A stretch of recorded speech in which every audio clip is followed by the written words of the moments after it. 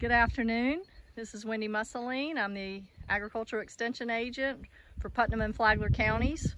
We're out here looking at a sweet corn variety trial that we've had going on here at the Hastings Agricultural Extension Center. We planted this trial on March 2nd and today is May 13th. So we are harvesting our first pass for one of the varieties. I'm going to show you one of the varieties that we're looking at right here. This is our Superb variety. You can see it's a bicolored variety. We have 8 varieties out here. This right here is a beautiful piece after 72 days of maturity. We've got full kernel sizes all the way to the end of the year.